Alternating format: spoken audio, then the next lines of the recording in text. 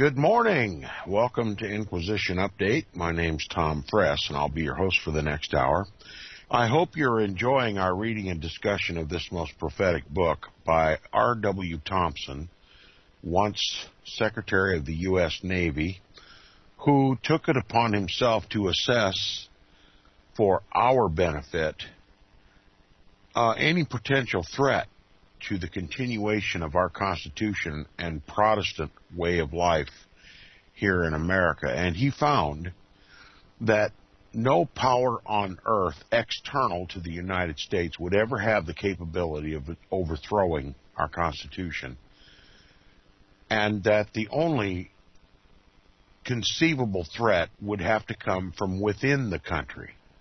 And then he named that threat the Papacy, the Roman Catholic hierarchy in America, concerted, will overthrow the government and the Constitution, establish Roman Catholicism as the state religion, and then openly persecute God's people, Bible Protestantism.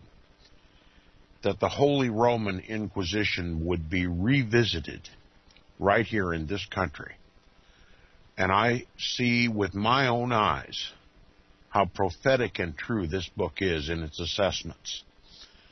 And now we'll continue with a book that was mentioned yesterday on the broadcast by R.W. Thompson of this Jesuit priest by the name of Wenninger.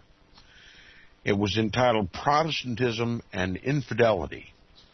He equated Protestantism with infidelity. Remember, a Jesuit priest, and he wrote this book presumably for Protestants to read, but in fact it was written for Roman Catholics in this country. And it established Protestantism as infidelity, as rebellion. It established the papacy as the divine right rule of the world, and it established the infallibility of the Pope, literally preparing the Catholic mind in the United States to overthrow the government and to persecute those who would not subject to the new government, the new papal government, the church-state government of the Pope to replace it. Now, in part of this book, in order to establish the superiority of the Pope as the divine right ruler of the world, he says, he reminds Roman Catholics, and by the way, if you're following along, I'm reading in the second to the last paragraph on page 116 in the book. He says, in the ceremonies for the installation of a new Pope, he is addressed in these words, and then it gives the Latin phrase and the interpretation.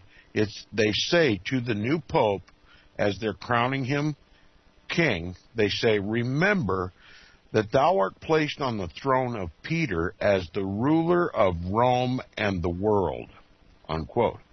So this Jesuit priest is reminding the Roman Catholics of what is said to each new Pope when he is elevated to the office of the papacy, that he is the ruler of Rome and the world.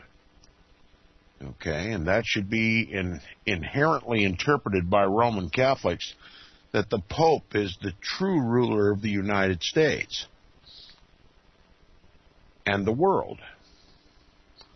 Now, he says, in order, however, to make his Roman Catholic readers familiar with the manner in which the Pope would rule the world, when the power to do so was secured to him, we're talking about the Middle Ages, during the Holy Roman Inquisition, he had a little while before addressed a threat of vengeance to Protestants in the United States in order that they might experience a wholesome dread for their approaching doom in time to avoid it by penitence and submission. So this Jesuit priest is issuing a warning to Protestants. Should Roman Catholicism, should the priesthood, should the Pope ever gain the authority to do so, you will be persecuted.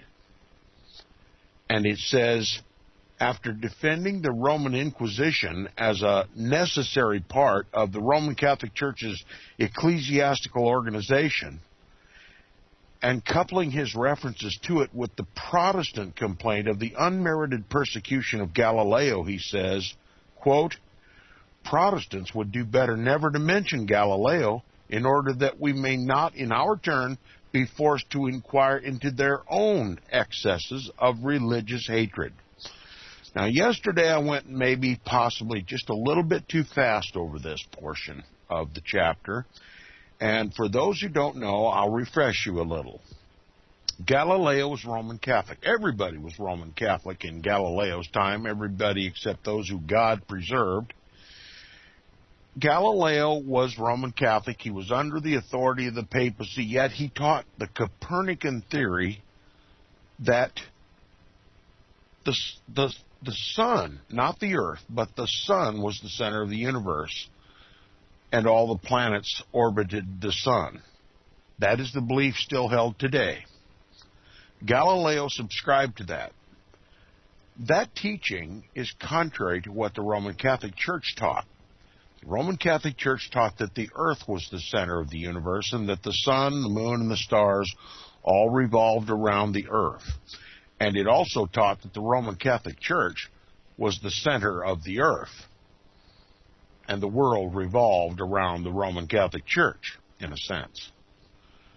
Well, when Copernicus and Galileo taught their solar-centristic theory that all the planets revolved around the sun and that the sun was the center of the universe, the papacy saw that as religious hatred. The papacy saw that as a purposeful undermining of the teachings of the church and the authority of the Pope. He interpreted it to be a direct attack upon the papacy and a direct attack upon the Roman Catholic Church and an expression of outward religious hatred. So Galileo was hauled in and arrested by the Inquisition, and he was imprisoned, and he was tried, as it were. He's simply told to recant all of his teachings as heresy and then be restored to good standing in the Roman Catholic Church. But he refused to do so, and he was held prisoner. And now Protestantism looked at the case of Galileo and said, what an injustice was done by the papacy. And this Jesuit priest is simply saying to Protestants in this country, don't even mention Galileo, because when we get the power to do so, we're going to subject you to the same Inquisition as was Galileo. Okay, so I hope I cleared that up a little bit. Now the author continues, he says, this is such an exhibition of cool audacity as we seldom meet with. Here is a foreign priest, a Jesuit priest by the name of Wenninger, in a Protestant country, writing a book called Protestantism and Infidelity, right? Here is a foreign priest sheltered by our own laws, and clenches his fist and shakes it in our face, daring to tell us that we will do better if we let the car of the papacy, with the Jesuits conducting it, roll unresistingly over us. For if we do not, we shall be punished after the manner of Galileo for our excesses of religious hatred. Now, the papacy viewed Galileo's teachings as religious hatred, that Galileo was a hater, that Galileo was a rebel and against religion because he dared to teach differently than the papacy. Now, likewise, the papacy and this Jesuit priest Wenninger considers Protestantism hatred for religion.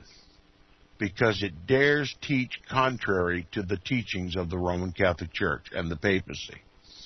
It has rebelled against the papacy. It has thrown off papal authority, says the Pope has no temporal authority in our lives, and it too is guilty of heresy and infidelity and injustice to the papacy, and it too should be subject to the Holy Roman Inquisition.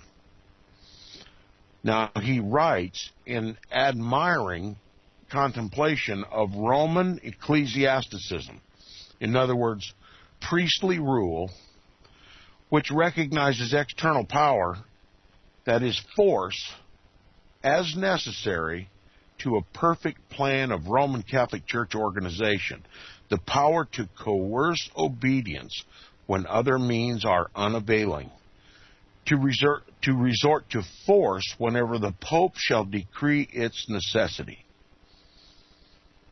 The Roman Catholic Church always uses force. Remember, we were talking about the Holy Roman Inquisition. That's force, coercion. And it says Pope Pius IX had already committed himself to this system of policy, that is force, in submitting to the domination of the Jesuits, and they in turn were preparing the faithful Roman Catholics of this country for the bold avowals of the syllabus of error, which only 2 years afterwards startled all the civilized nations. And the time selected by this author to do his part for this work in the United States displayed admirable sagacity and tact. When his book made its appearance, our country was laboring in the travail of a fearful civil war.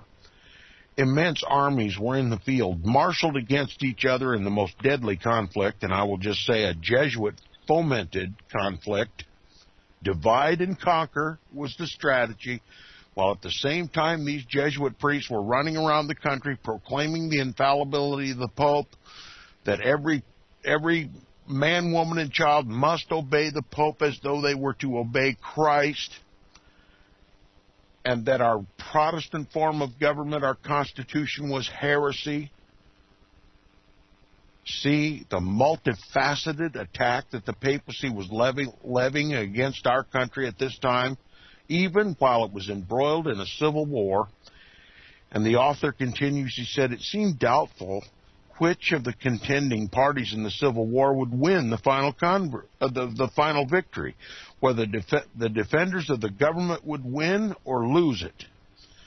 The doubtful nature of the contest, the apparent differences of opinion in reference to its result, even in the state supporting of the Union, and other combinations of circumstances too recent to have been forgotten, all conspired to excite in the minds of European imperialists, that is, the divine right rulers of Europe who had been ousted by the Protestant Reformation, had excited it in the minds of the European imperialists the hope and possibly the belief that the days of our civil institutions were numbered and could not be lengthened out much longer.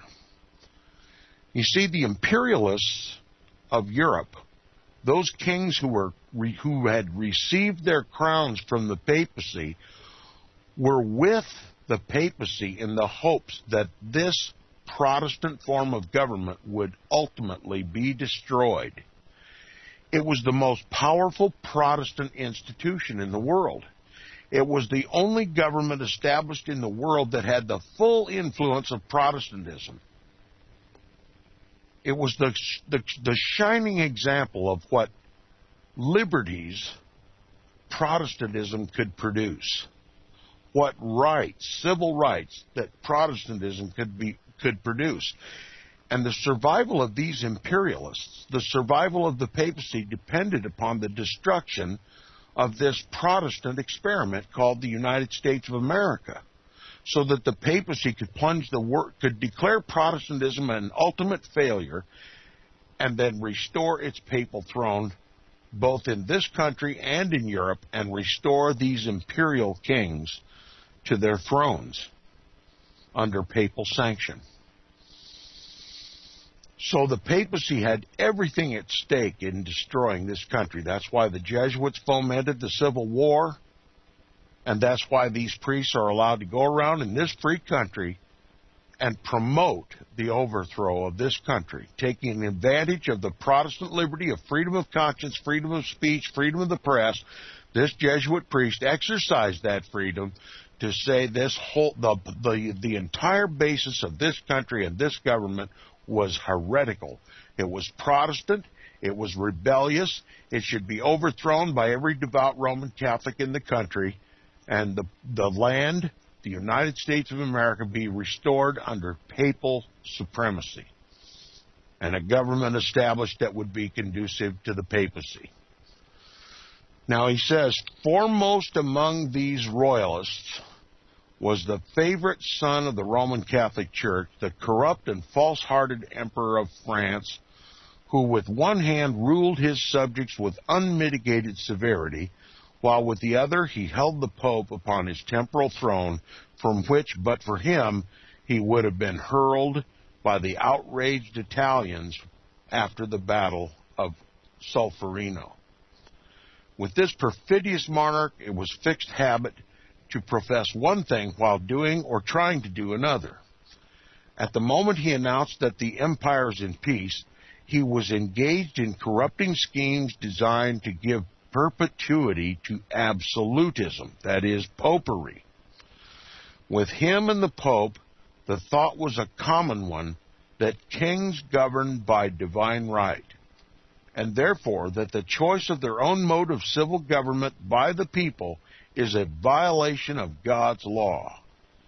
Neither of them stopped to inquire what popular right would be trampled down by the establishment of this principle among those who had resisted and repudiated it, that is, Protestants, nor how much it would block up the way in which the car of progress was so triumphantly moving.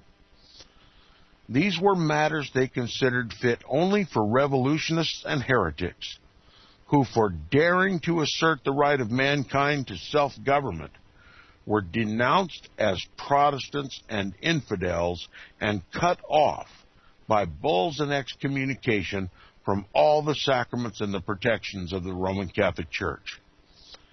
This unity of purpose and principle on the part of Napoleon and the Pope led without difficulty to the adoption of a common plan of operations, which required no formal concordat to define its terms, whereby it was intended to secure in the triumph of imperialism and to plant the flag of the Latin race in every nation of the earth, especially in the United States, where under the tolerance of Protestantism, Jesuitism was growing bolder every day. The plans of operations were doubtless well understood by the army of the hierarchy, which was first put in motion. They constituted the skirmish line, the advance guard of the strong columns held in reserve. The special duty assigned them was akin to that performed by his Jesuit author of Protestantism and Infidelity. The arraignment of Protestantism as a fraud and a cheat, as infidelity and heresy, and therefore, with the curse of God resting upon it, and thus to prepare the Roman Catholic mind throughout the world for that fatal blow which the imperial conspirators expected to strike. That fatal blow is that which R.W. Thompson and myself and other researchers all predict: an Inquisition, an anti-Protestant Inquisition in this country. This country of rebellion and heresy is going to be brought to heel, is going to be forced to bow and submit to the Pope or be destroyed. That is the expected strike that the papacy expects to wage in this country with the help of his Roman Catholic hierarchy. And it says, to Napoleon III was assigned the most dangerous and exposed, but not the more active duty of augmenting the strength of despotism when the fall of our institutions should clear the chief obstruction out of the way. Accordingly, he intrigued with England and Spain. Yes, Napoleon III was even going to enlist the help of England and Spain to unite their armies with that of France and send the combined force to Mexico. Now remember, this is during the Civil War when this country was in a bloody internal conflict.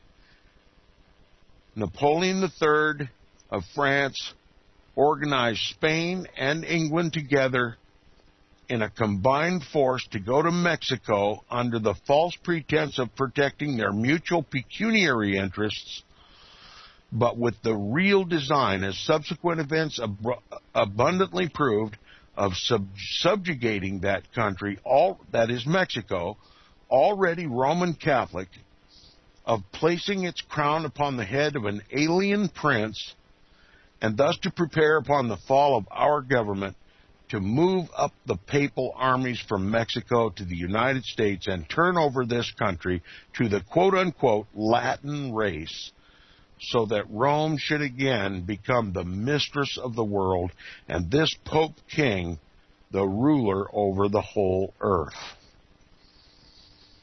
So that was the intrigue.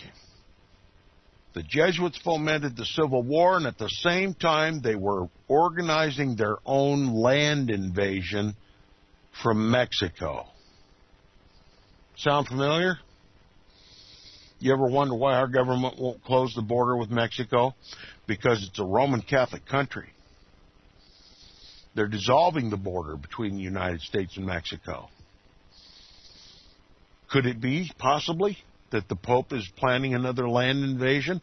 I consider the unrestrained immigration of Mexicans into this country as a land invasion. You won't hear many other people repeat that, but that's the way I see it. Because 98% of the people coming across that border are devout Roman Catholics, which means they vote and do as their priests say. They're making America Catholic. Now, this attempted land invasion of the United States failed by divine providence. But before we get into that, we're going to read an article, or a note that the author gives us just now. He says, what Pope Pius IX expected to gain for the papacy will be seen by a letter subsequently written by him to Maximilian. Now, Maximilian was the one assigned to go to Mexico, which had rebelled against the Roman Catholic Church, had nationalized all Roman Catholic Church property, had taken back all the land and given it back to the people because they were starving to death. Mexico finally got sick and tired of the papal system, papal oppression. The people lived in squalor. They lived in ignorance. The priests owned all the land, and the churches were gold-plated. And the government of Mexico finally got fed up and kicked out the priests, nationalized all Roman Catholic Church property, returned the wealth to the people, and the Pope simply said, I won't have it. I will raise up Napoleon and any other forces I can, and we'll take back Mexico, and then we'll go into the United States of America to mop up after the Civil War. That's my take on it. For the break, we were beginning to read a note that Pope Pius IX wrote to His Majesty Maximilian, who was assigned by the papacy to go to Mexico, overthrow the Mexican rebellion, regain the church property, and reestablish the Roman Catholic Church hierarchy as the government of the country, and then to charge into Civil War-torn America to help mop up for the Jesuits. And it says, "Your Majesty is well aware that in order effectually to repair the evils occasioned by the revolution, and to bring back as soon as possible happy days for the Roman Catholic Church, the Catholic religion must, above all things, continue to be the glory and the mainstay of the Mexican nation, to the exclusion of every other dissenting worship. That the Roman Catholic bishops must be perfectly free in the exercise of their pastoral ministries, that the religious orders should be reestablished or organized comfortably with the instructions and the powers which we have given, that the patrimony of the church, that is, church property and wealth, and the rights which attach to it may be maintained and protected, that no person may obtain the faculty of teaching or publishing false and subversive tenets, that instruction, whether public or private, should be directed and watched over by the ecclesiastical authority, in other words, the Roman Catholic priesthood. They're getting control of the education system in Mexico. And that, in short, the chains may be broken, which up to the present time have held down the Roman Catholic Church in a state of dependence and subject to the arbitrary rule of the civil government." That's right. Mexico was trying to establish, like all the Roman Catholic countries in Europe who had thrown off the temporal power of the Pope, trying to establish their own constitutional republic. And Maximilian was sent by Pope Pius IX, the first infallible Pope of the Roman Catholic Church, to stop the rebellion, conquer once again Mexico, make it Roman Catholic, unite church and state, and then marshal an army to go into war-torn United States of America. Quite an elaborate scheme, don't you think? But God had other plans. R.W. Thompson says the enterprise was of grand proportions, but it so happens that God disposes of the schemes of men as is most suited to his own providential government. Protestant England, discovering how she had been deceived and duped by the intrigue, withdrew her army in disgust. Roman Catholic Spain, becoming sensible of the inferiority into which the papacy had reduced her,